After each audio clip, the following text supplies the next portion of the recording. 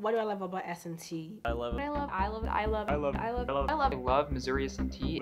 S&T. I really love Missouri S&T because of the collaborative nature of the campus. The classes are actually quite small. Teachers interact with the students. Specifically the Society of Hispanic Professional Engineers. There's people skateboarding, there's murals in the tunnels. We have a lot of really excellent students and they're all really easy to talk to, make friends with. The friends that I've made here. I love the area, I love the people here. The collective mindset that everybody has here. And I was able to make a lot of friends. The walkability of Rolla makes it so you actually have easier access to some of the stuff to do than you would normally in a city where it's kind of a hassle to get anywhere. I got to join a design team.